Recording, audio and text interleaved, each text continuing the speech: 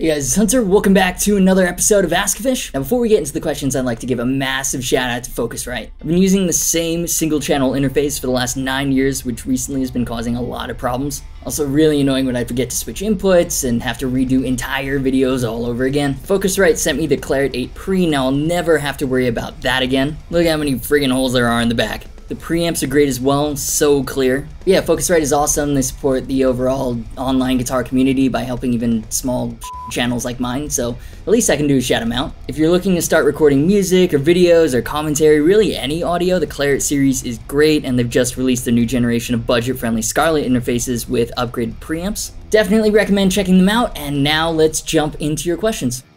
You've been pretty quiet of late. Not really a question, but yeah, my bad for that. Basically, long story short, my aircon went out during a heat wave. Apartment management wasn't able to fix it for weeks for some reason. I don't know if you've ever tried recording with 100-watt amps or using studio lighting in 35-degree weather that's like 95 Fahrenheit, but it sucks. Now, just because I've been away from YouTube though, doesn't mean I haven't been able to keep busy. As most of you know, I've been working with Toman to help design some modern Harley Bentons. Here's some teaser pics here, here, and here. These are still very early prototypes. Things generally take about 4 iterations before they go into production, so don't expect them like next week. Just thought it would be fun to tease them a bit and show you guys what I've been up to during this mini YouTube sabbatical. But yeah, since Friday I've uploaded a new gear demo where Macari, which is like an eBay competitor, challenged me to find the coolest guitar I could for 300 bucks on their platform. So I found this vintage 86 Epiphone Les Paul 1 with a Steinberger trem. It's a really bizarre thing, and because it was made before I was born, Trogly actually helped me out by providing background information on it. Really interesting guitar. I don't know if YouTube notifications messed up or the algorithm ignored me because I've been gone for so long,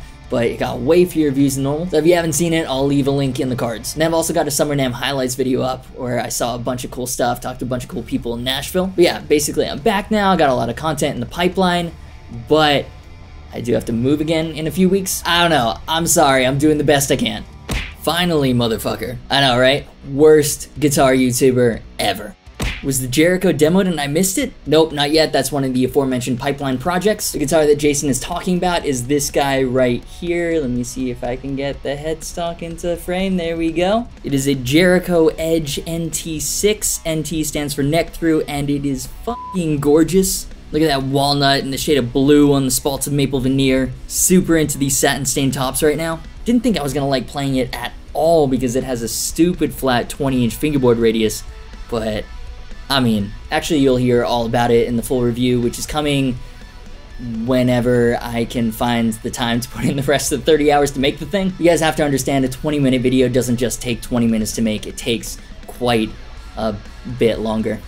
Thoughts on Etsy buying Reverb? Yeah, this kind of came out of nowhere, and I'm still trying to figure out what I make of this. So Reverb.com is, of course, the massively popular online open marketplace for music gear, originally founded by the owner of Chicago Music Exchange. Etsy is another e-commerce website that mainly focuses on handmade crafts and items of all sorts, from artwork to trinkets to outdoor grills. And Etsy is buying Reverb for a reported $275 million in cash. Not bad. As for what this means for you and me, probably nothing. Etsy plans on having Reverb continue to operate as its own standalone business. For sellers, you might see some more cross-listing options, so if you've got like vintage band posters or custom wood-carved wall hangers, just off the top of my head, I don't know why I got this specific, you might be able to place those listings on both sites automatically and have access to a larger potential customer base. Good financial backing to grow the business is generally always a good thing as well. Ultimately, we'll have to see. What are your thoughts on Etsy buying Reverb? Excited, disappointed, don't care?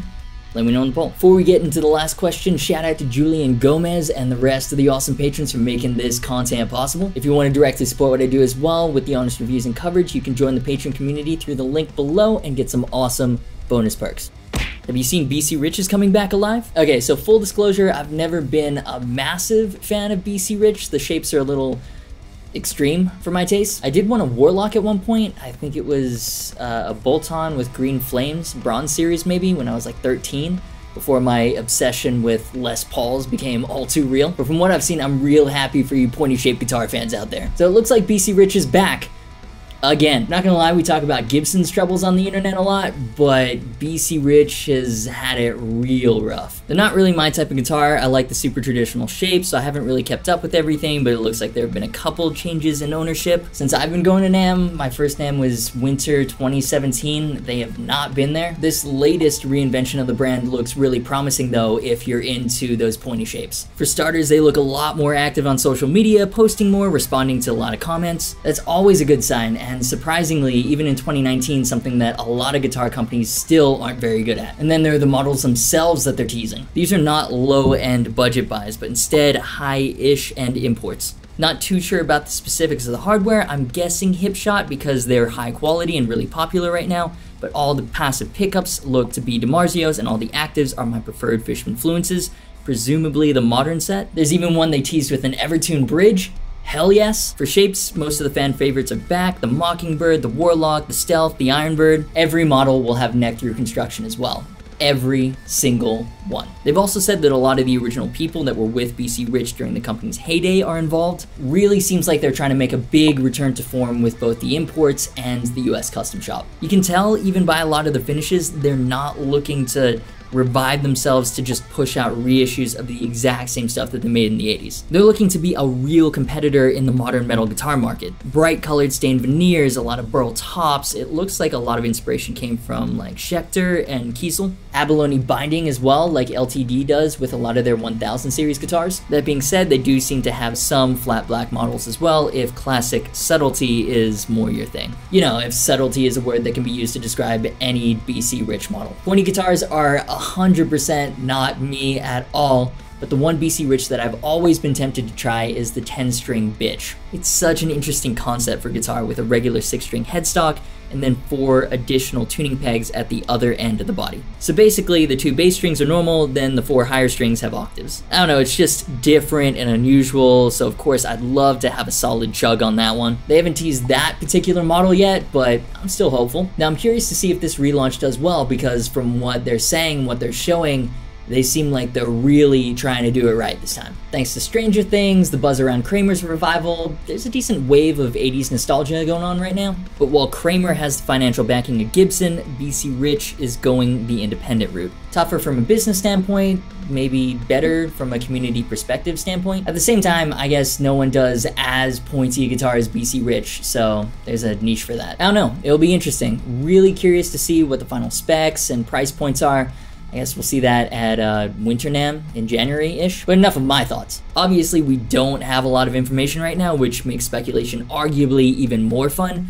But what do you think about this latest BC Rich relaunch? Actually, last minute update. Thanks to Stephen J. Witt for bringing this to my attention. It looks like one retailer has jumped the gun and a few are on Reverb right now. If these are indicative of the rest of the line, the new high-end imports are called the Extreme Series and they'll retail for about $1,500 US. The 3 listings are of a Warlock, a Mockingbird, and their new Shredzilla, which is their take on a Super Strat. They all have Niato bodies and, with the exception of the Warlock, have maple caps. I was right, the hardtail bridge on the Shredzilla is Hipshot and it comes with Grover locking tuners. The other 2 have Floyd Rose bridges, I'm guessing 1500 series, and have non-locking Grover mini rotomatics. Apparently the abalone binding is to commemorate BC Rich's 50th anniversary, so these might be limited editions. So yeah, with that information, what do you think? Clearly they're very high spec imports with price tags to match, especially BC Rich fans. For about $1,500, are you going to be picking one of these bad boys up? I'd love to know what your thoughts are on these new models.